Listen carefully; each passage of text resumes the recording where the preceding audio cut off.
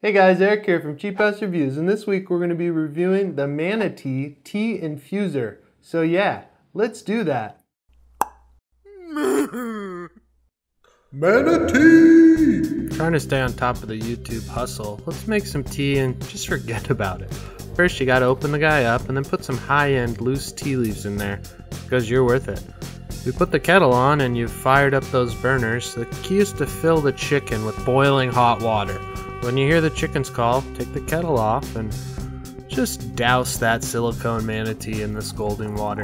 Fill the cup up to the top, might take a little bit, and then just let them sit for a while. They call this sheeping.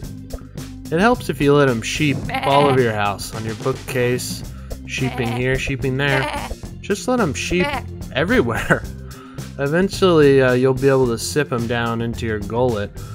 But he does have to sheep for quite a while. Oh, here's the gullet time.